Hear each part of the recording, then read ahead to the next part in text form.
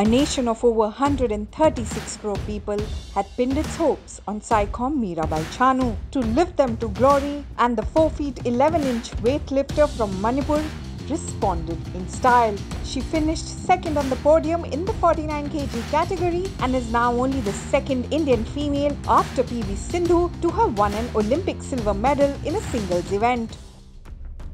Her journey has been nothing short of a Bollywood blockbuster.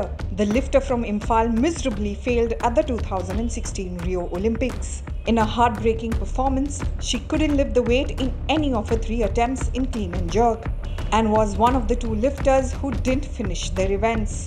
मैंने भी Rio Olympic में भी बहुत कोशिश किया था, मैं मेडल की सपने थी हमारी, बहुत मेहनत किया था रियो के लिए, पर उसी दिन मेरा दिन नहीं हुआ, मैं मेडल नहीं ले पाई, क्लीन जब तक फेल हो गया था। तो उसी दिन से मैं सोच रही कि मैं आगे कुछ कर सकती हूँ, आगे करके दिखाऊँ। Come Tokyo Games, Chanu not just lifted India to its first medal at the 2020 Games, but set a new Olympics record with a 150 kilograms lift in clean and jerk, which was soon broken by China's Ho with a 116 kilograms lift.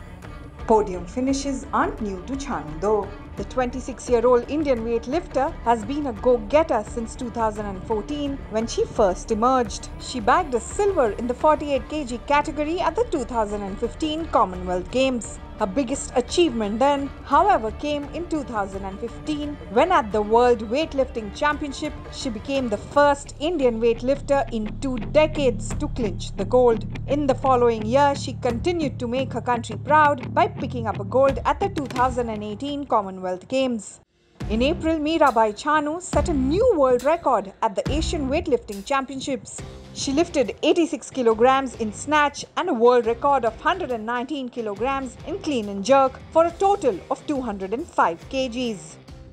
Chanu faced tough competition from her Chinese counterpart, who went on to win gold. But what made Chanu's silver special was the fact that it was just the second weightlifting medal India had won in Olympic history.